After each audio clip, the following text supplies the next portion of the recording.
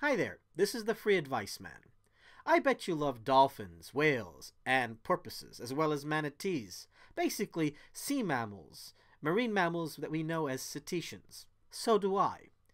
But I was very upset to find out specific details of something I had generally known about, but I didn't know about in such fine details.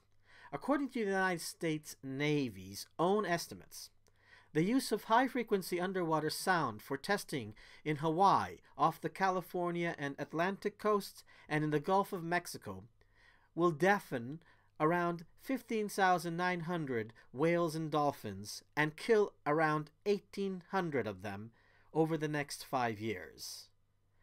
Well, that's just not right. Whales and dolphins depend on sound to navigate and live, as you know. And the Navy is required to include our comments from the public, from the general American public, on the environmental impact statement that they have. So your signature and comment can be helpful in this. I suggest you go to signon.org petition.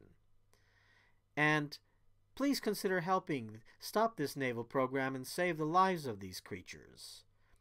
You know, if only the U.S. military would have a law that required it to teach ethics and include the idea that reincarnation of some kind, including from humans to animals, is possible, then maybe the world would be a much better place.